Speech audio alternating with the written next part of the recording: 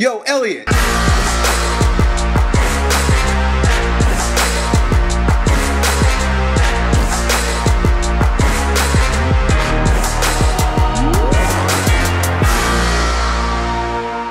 Yo, Elliott.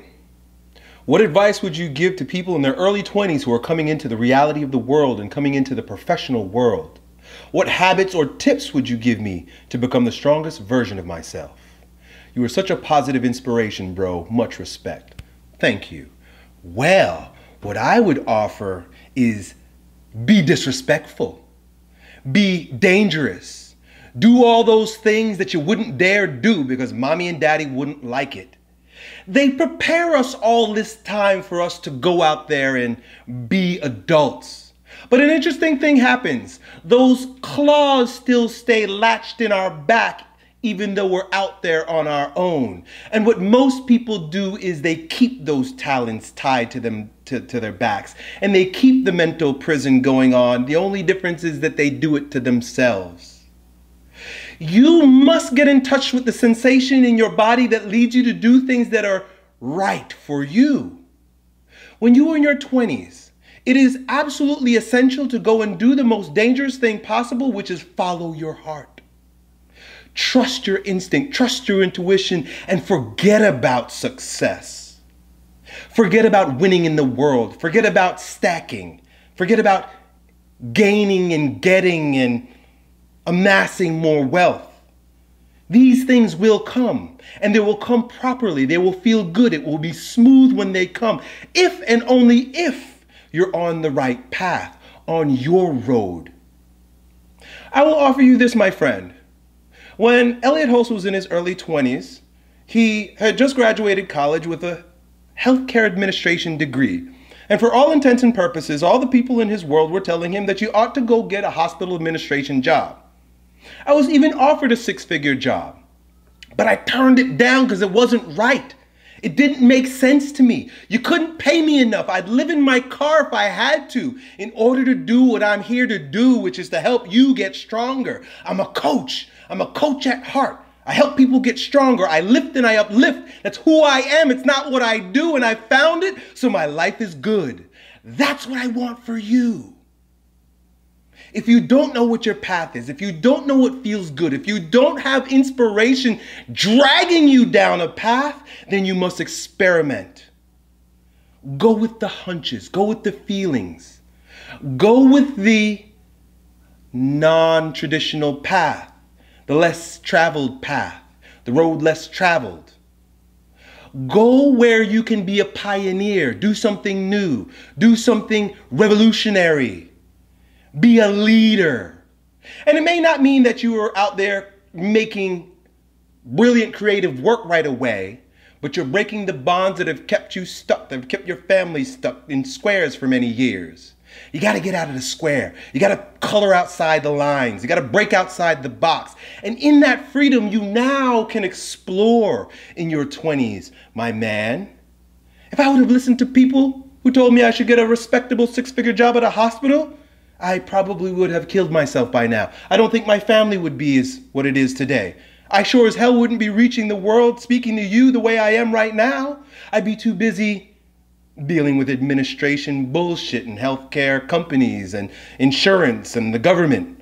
Fuck them all. We live in a day and age where opportunity abounds. If you are creative, you can reach people. There was a time when your creativity was subject to the bottleneckers, the people who held media in the palm of their hands.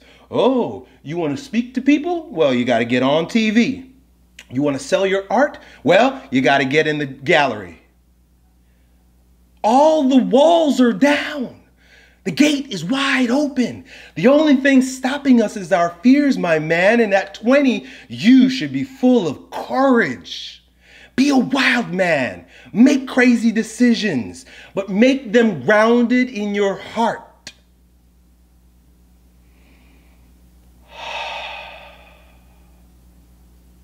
I wouldn't offer you this if it didn't resonate with me.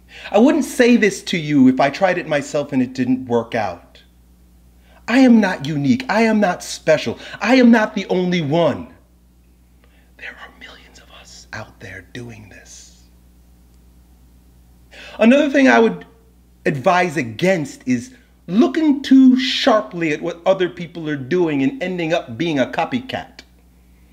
Of course, you've got to imitate before you innovate, but always with your own fingerprint, always thinking in terms of how am I going to bring something unique, my unique song, my unique fingerprint, my unique vibration. How am I going to deliver that to the planet as a gift? You're a gift. Every single one of us is a gift. How are you going to exercise and share your gift? Think outside of the box. I'll tell you one thing. Family values are going to come back in the new world. Honoring the earth is going to come back in the new world. Those women out there watching this, although many of you are probably sword bearers and warriors in your own right, the years that you have been tricked into believing that it is not of any great value to be a mother, to be a caretaker, to be a home creator, have been tricked out of your own power, out of your own vitality, your own sexuality. And I say the same for men.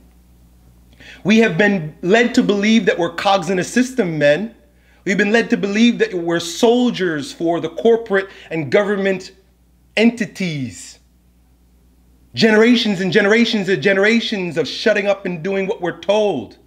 We are also creators. We also have that creative spark the same way the woman does.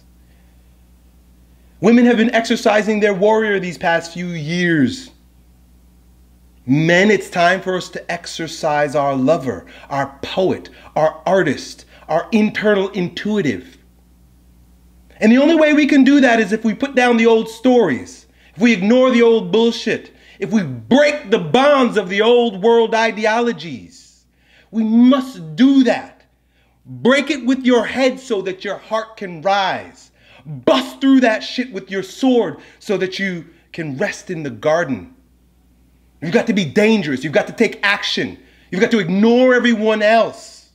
And you've got to love yourself, trust yourself, listen to yourself, and follow your gut. This is my advice for all 20-year-olds. Done.